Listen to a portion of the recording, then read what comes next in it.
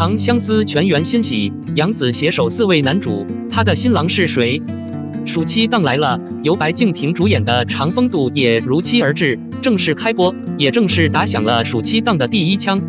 同时，藏不住雪鹰大人等作品也在预定中。而鹅厂手里还有一部古装大制作，那就是《长相思》。这部剧是杨紫主演的女主大剧。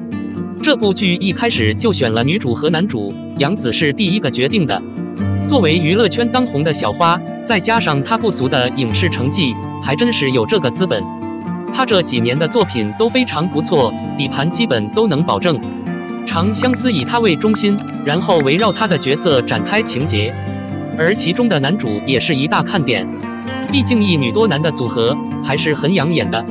这次的阵容也是相当的豪华。从最新发布的剧照来看，长相思全员身着大红色婚纱，杨紫站在中间，与4位男主手牵手，也让大家看得眼花缭乱。杨紫的新郎是谁？从演员表来看，张晚怡是男二，在剧中饰演萱萱，不知道他是不是杨紫的最终归宿。虽然按照电视剧一贯的逻辑，男女主角最后一定会有一个 happy ending， 不过这次可能会有变化。杨紫饰演的女主可能不会选择她。邓薇在剧中饰演涂山烬，她可能是杨紫最后的新郎。从颜值来看，邓薇的古装造型还是很好看的，起码和杨紫一样帅。谭健次这次的角色很特别，虽然不是男主，但也不是男配。他在剧中饰演香柳，是一个非常有特色，也很容易吸粉的角色。他和杨紫饰演的女主也是有感情的，至少他的角色是很喜欢杨紫的。但是结局似乎并不好，最后战死沙场。而王弘毅也是长相思中的4男之一，他饰演赤水凤龙，这个角色和杨紫可能更多的是友情吧。不过我们还是要看长相思的播出，才能知道这个角色的作用。从长相来看，光古装的颜值还是很不错的。这部剧真的很好看。你期待长相思吗？你觉得他的新郎是谁？02成毅腰伤，陈飞宇回归黑莲花传记，丁禹兮、虞书欣是其次。自从黑莲花攻略确定要拍摄以来，这部剧的阵容就在网上流传了很久。因为原著小说很火爆，在网友看来这是一块大蛋糕。而这部剧的制作人也是参与创作《苍兰诀》的制片人王奕旭。但是在《苍兰诀》开播的时候，很多粉丝对王奕旭的印象都非常好。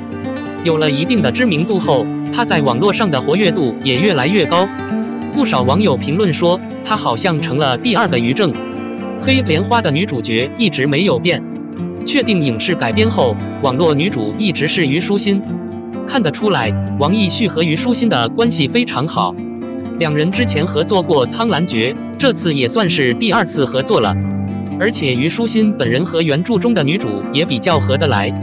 关于男主的选角有很多版本，一开始还比较确定是陈飞宇，但是很多网友认为陈飞宇目前应该是彻底出圈了。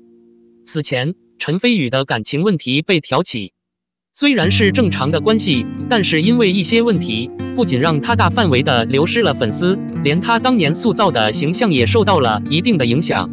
因此，不少网友都认为陈飞宇是归来。王奕旭很看好成毅。成毅出演过很多古装剧，收视率都非常不错。成毅的古装造型也很惊艳，有一定的驾驭剧的能力。此前，网上曾有消息称，王奕旭为了能够出演这部剧，曾多次探望成毅。而在成毅拍摄《英雄》时，王奕旭也曾去片场探班。但成毅 S 粉们似乎并不期待他出演这部剧，毕竟他出演过很多同类型的作品，以后应该尝试更多不同类型的角色。但是成毅在拍《英雄传说》的时候，因为腰伤复发住院了。参加直播时，他还坐在轮椅上。不过，成毅还需要好好休息，才能继续接下来的工作。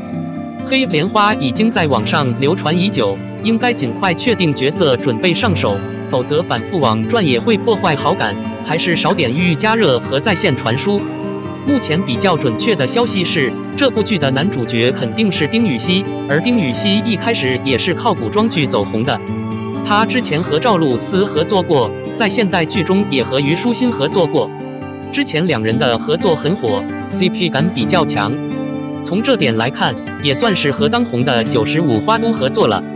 丁禹兮虽然曾经小红，但是和一些当红流量还是有一定距离的。之后她出演的作品也不算太惊艳。